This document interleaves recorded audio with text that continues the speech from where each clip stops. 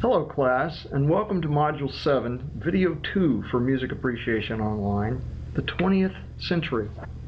Most of our remaining 20th century composers are American or naturalized American citizens. We will begin with Charles Ives, perhaps the first avant-garde American composer. Ives was born in Connecticut into a musical family and studied music as a youth. His father, George Ives, was a military bandmaster during the Civil War. He was influenced by the curious things that can happen in a performance, such as two clarinets playing out of tune, or one cornet playing slightly behind the beat. George passed this curiosity down to Charles, who later used these oddities in his own music. Charles eventually studied composition at Yale University, but was too experimental for the traditional professors there. Ives knew that his music was outside the norm and decided to go into the insurance business upon graduation from Yale. He later said, "My family would have starved on my dissonances." Ives did very well as an insurance salesman and became a millionaire fairly quickly. This afforded him the luxury of writing his music without fear that no one would buy it or listen to it. Though he was an avant-garde composer, he was inspired by all things American. His music showed the influence of hymns, marches, folk songs, pop tunes, and ragtime. Sometimes he combined several genres and styles together. His music was often polytonal and polyrhythmic. It is best described as controlled chaos. Ives wrote in a variety of genres and is known for his art songs, symphonies, and tone poems. Our example is from one of Ives' best-known works, called Three Places in New England. This is a set of 3 symphonic poems, each describing some aspect of life in New England. This movement is called Putnam's Camp, Reading, Connecticut. There was a wonderful program that Ives wrote to describe this piece. You can see it in the e-book or listening guide background section at the Connect website. Many of you may have heard of George Gershwin. There's no doubt you have probably heard his music. Gershwin was one of the most popular American composers of all time. And though he wrote several great symphonic works, he is best known for his popular songs, many of which appeared in Broadway shows. His brother, Ira Gershwin, was the lyricist for most of these songs. George Gershwin was heavily influenced by the new jazz sound that became America's pop music of the 1920s. His music has elements of jazz harmony and swing, but there is no improvisation inherent in his music. However, jazz musicians have always been drawn to Gershwin's interesting melodies and Ira's clever lyrics, so Gershwin's songs make great vehicles for jazz improvisation. One of Gershwin's best-known works is the opera Porgy and Bess, written in 1935.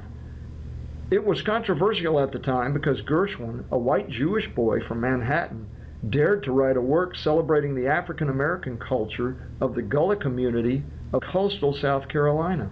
The piece eventually overcame its racially charged history and is still performed all over the world today.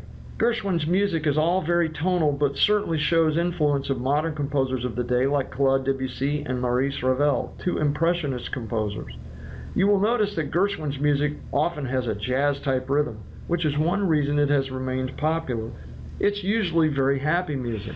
Our example is the piano showpiece called Rhapsody in Blue.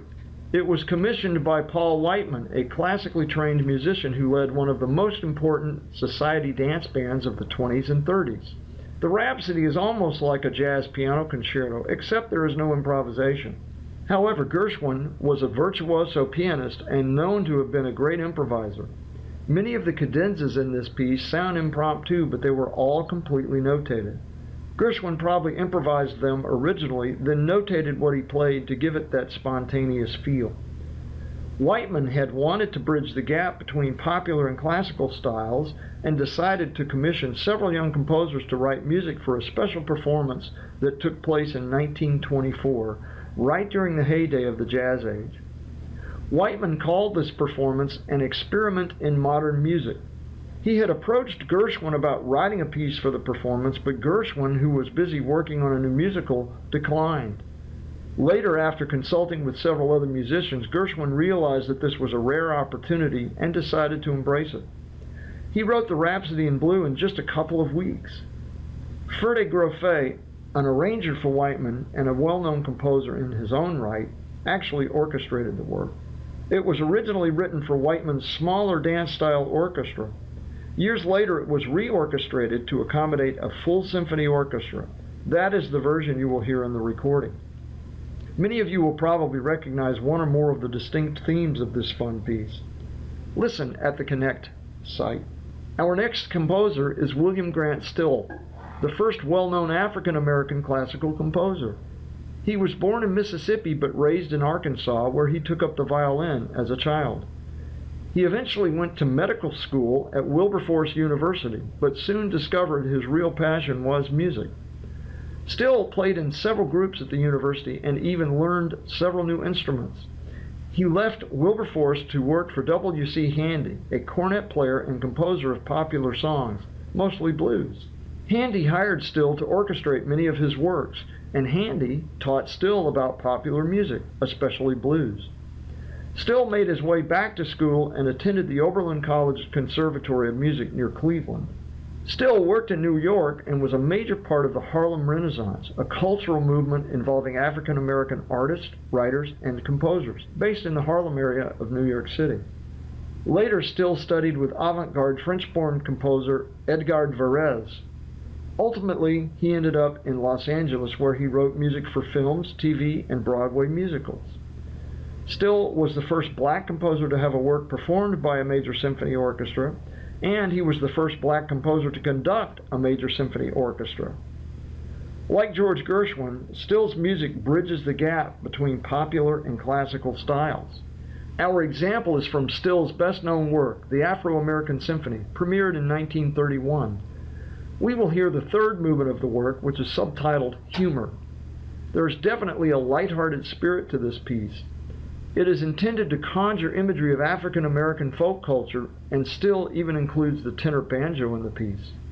All four movements were prefaced by lines from An Antebellum Sermon, a poem by African-American poet Paul Laurence Dunbar, another major figure of the Harlem Renaissance. So this could be considered a programmed symphony. The line that introduces Movement 3 is, "And we'll shout out hallelujahs on that mighty reckoning day." It was written in dialect. The opening theme Still gives us starts with a musical expression of the word hallelujah. Later in the movement, Still even quotes George Gershwin's song, "I've Got Rhythm." The last theme takes advantage of the blues style and uses what we call blue notes. These were certain notes that blues singers would bend downward to create a bluesy sound. The third, fifth, and seventh notes of the major scale are typically flatted now to imitate this sound. Listen for this toward the end of the movement. Read more about this piece on the Connect site, then listen to this delightful work. Aaron Copland is generally considered to be the quintessential American composer. His work is often very programmatic and gives us imagery of wide open spaces, such as the American West. Copland grew up in New York City, but always spoke of how he heard little music in his home as a child. His sister helped to expose him to the musical world, and he flourished. He studied in France with the famous composition teacher Nadia Boulanger. Then in his early 20s, he returned to the U.S. determined to write what he thought of as solidly American music. His early works demonstrate the influence of early jazz, though his music is not considered to be jazz or even like the symphonic jazz written by Gershwin. During the 1930s and 40s, Copland wrote music that was intended to appeal to the common person. He felt that music could be of a high quality and still reach the average Joe. Copland used a variety of sources for his material: hymns, cowboy songs, folk songs, and dances. His music is often polytonal and very interesting rhythmically, but still accessible to the average ear.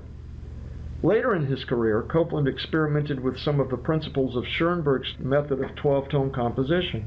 He even wrote a famous clarinet concerto for the jazz icon Benny Goodman, who was also known for his incredible classical technique. Copland may be best remembered for his overtures and ballets. One of his earliest ballets was commissioned by the Martha Graham Dance Company of New York. A well-known choreographer, Graham had heard some of Copland's early work and thought he would be perfect for a project she was working on. Does this sound familiar?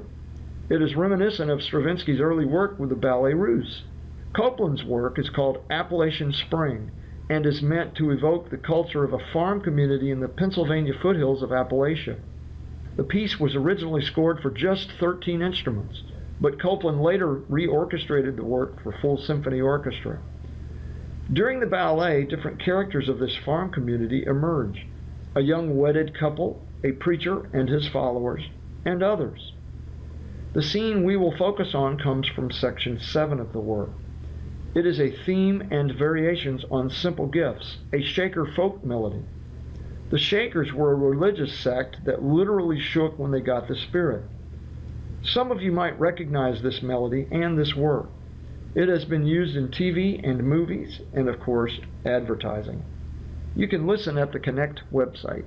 One of the more interesting composers of the 20th century is Argentinian Alberto Ginastera.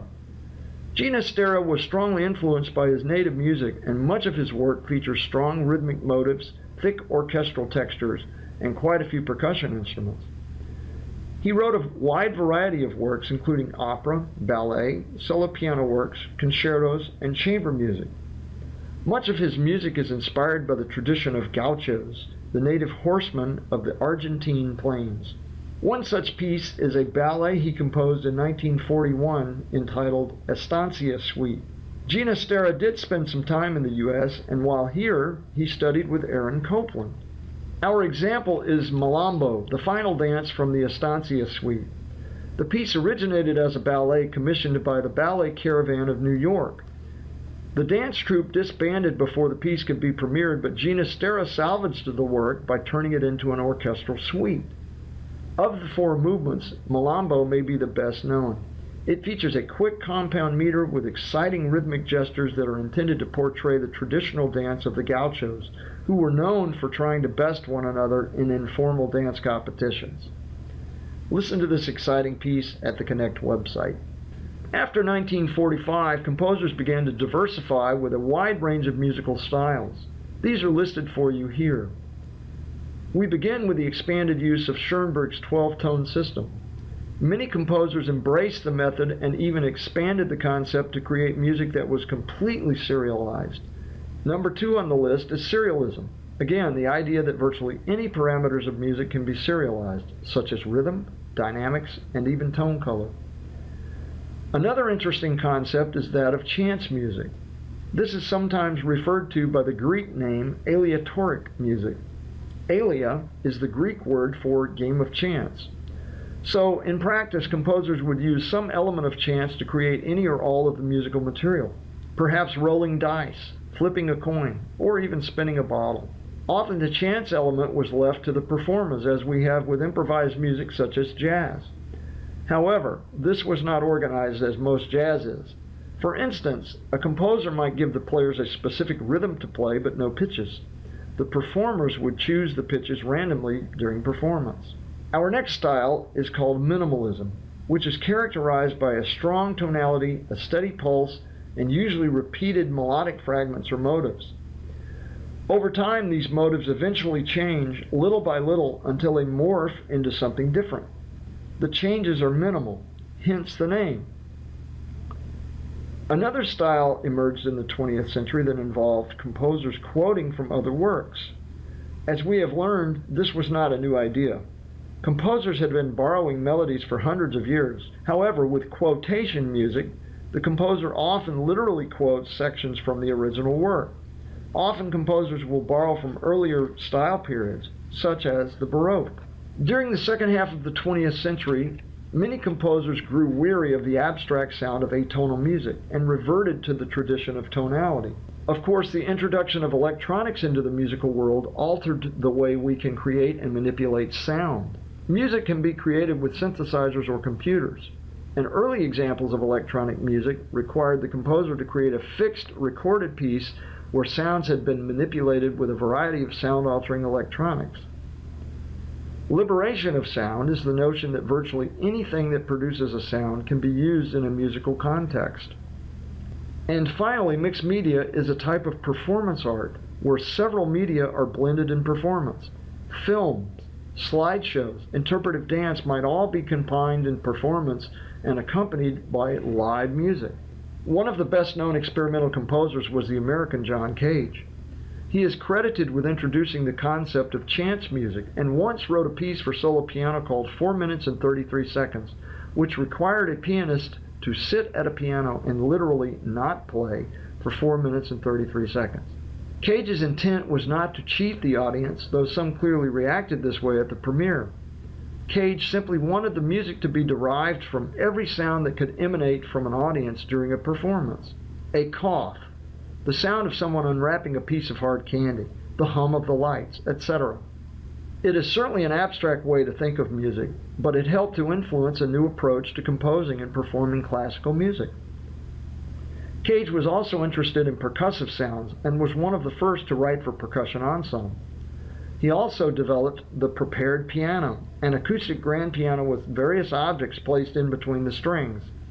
Screws, bolts, spoons, etc. would be used to change the vibrating properties of the strings. When a key was depressed, unusual percussive sounds would result. Cage's music was often very contrapuntal and rhythmically interesting. Cage wrote several works for his prepared piano, and one of the best known is his sonatas and interludes for prepared piano, written between 1946 and 1948. The piece is intended to express 8 permanent emotions found in the rasa aesthetic theory of Indian tradition.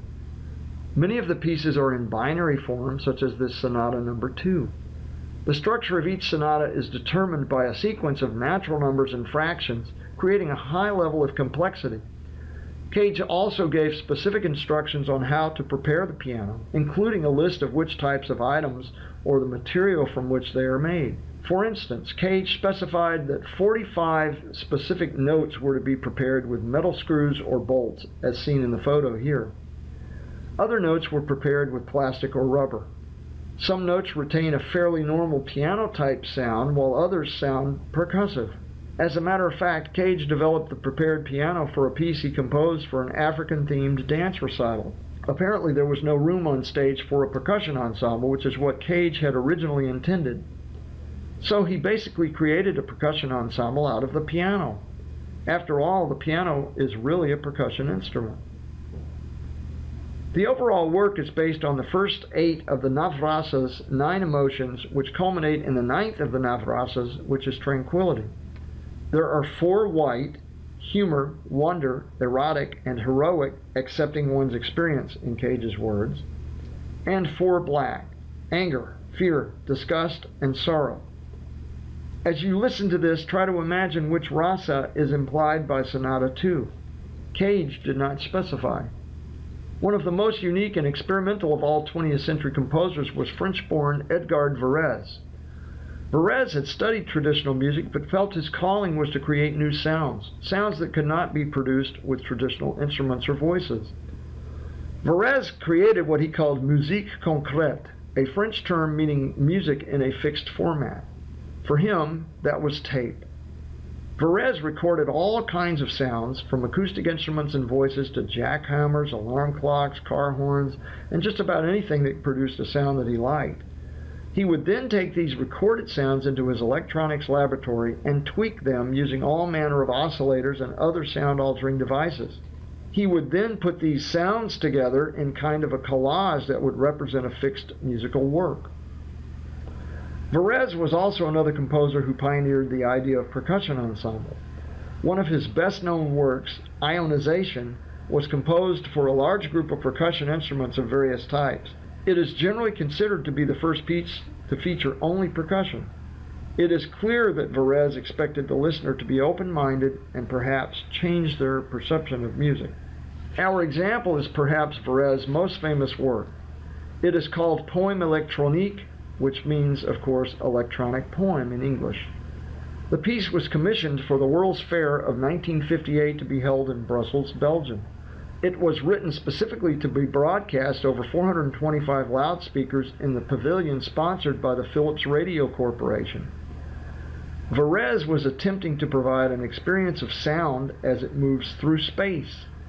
In the recording of this piece, you can hear early attempts to use stereo separation, which was a very new concept at the time. The Philips Pavilion also presented artwork, but apparently there was no attempt to connect the art with Varèse's piece. Listen to this piece on Connect. It is most effective if heard on a system with stereo separation. The final composer of our 20th century classical idiom is Ellen Taft Zwillig. Originally from Florida, Zwillig studied violin and composition at Florida State University and the Juilliard School. Her music is unique and combines elements of various styles. Zwillig is the first woman to win a Pulitzer Award for music. She is still active today and is one of the most commissioned composers in the world. For our example, we will hear the first movement of Concerto Grosso, composed in 1985 to commemorate the 300th anniversary of the birth of Baroque master George Friedrich Handel. The piece is considered to be an example of quotation music, since Zwillig actually quotes a piece by Handel. The music is intended to remind us of the sound of the Baroque, although it clearly does not fit the mold of the traditional Concerto Grosso that we discussed earlier. You can definitely hear several things in this work that remind you of Baroque music: the sound of the basso continuo with harpsichord and the use of a ritornello. Being a violinist, Zwillig was certainly familiar with Handel's sonatas for violin. She used the main melody of Handel's sonata in D major and created her own melody using the basic shape of Handel's tune. This becomes kind of a ritornello that is interrupted by literal quotations from Handel's sonata. It is an interesting concept and makes for an entertaining work. Listen at the Connect website.